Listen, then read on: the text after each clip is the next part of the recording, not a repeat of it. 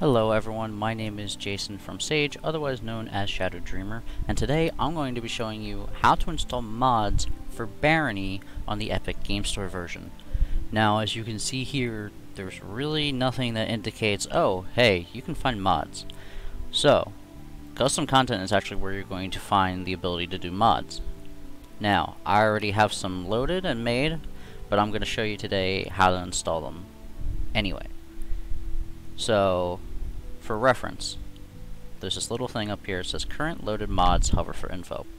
If you read it, it says current load list, first is lowest priority. You need to take that to heart because load priority matters above anything else in doing Barony mods. So as you can see here, I have RuneScape mods installed, multiplayer tweaks installed, and more rooms installed.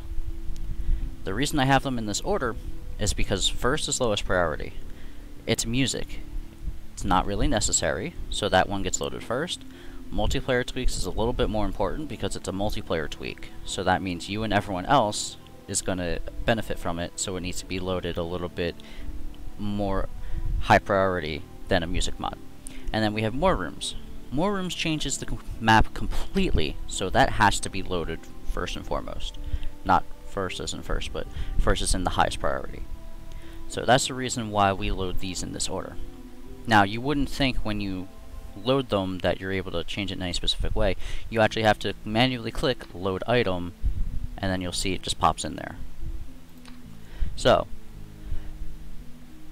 for right now, what you need to do is go to the following link in the description, and it's going to bring you this page. Steam Workshop Downloader. Now, the way this works is you go to the Steam Workshop. You don't have to own the game, but you go to the Steam Workshop for Barony, and you will find a URL at the very top. What you can also do is, I already have a collection set up with all the mods I am using in my game. Shattered Universal Barony Collection, as you can see right there. And that has all of the mods I'm using listed. So if you're playing on the Steam version, you can just go ahead and subscribe to all of them. Good, you're good to go. If you're on Epic Game Store, you're going to need to click on them, load up the page, and then you will find on the very top up here, if you're using it through a web browser, you'll see a URL, and then otherwise you right click, copy page URL, minimize that, come back to here, paste the link, and it will pop up right here.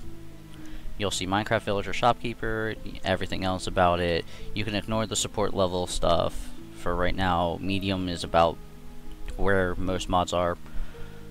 If this is not popping up for you, you need to make sure no extraction is marked on.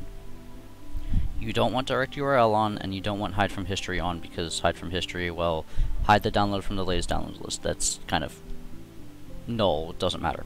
And the direct URL is only going to bring up the web page into a actual website, so you don't want that either. Once you get all this done, you want to click on download. You want to make sure you have something like WinRAR installed already, because this is going to download as a zip file. As you see right here, it's a zip. I already have it installed, so I'm just going to cancel that download. And you want to do this for each individual mod that you want to download. So you can pause the video right now, go ahead and download all the mods you want, and then when you come back, I'll show you the next step. Alright, I'm going to assume you have all the mods downloaded now. Once you have them all set up in whatever spot you've downloaded them to, you want to next find your Barony folder inside of your computer. Mine is located in this PC, a second storage unit that I have set to the F drive, program files, 86-bit, Barony, and then you should have a mods folder. Inside that mods folder, it will be completely blank. You will not see any of this. Mine is like this because I already have them downloaded. And you will need to manually right click, new, folder, And then whatever mod you're making, you need to name it appropriately so you know what you're downloading and placing into it. I named it literally the same mod as what's getting installed, that way I know what's what.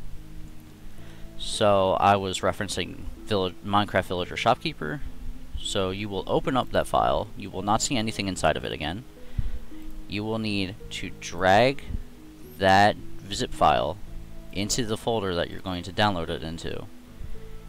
And then you are going to, if you have WinRAR, right click, extract here, and everything will download and extract, or upload and extract, right to that folder. So, once you have done that for each individual mod, congratulations, you're only like 2 steps away from doing what you want to do. So, if this doesn't work for you, you're going to need to come back to this folder, so either go back to Barony, right-click on mods, and pin to quick access, or just go ahead and minimize the whole thing completely.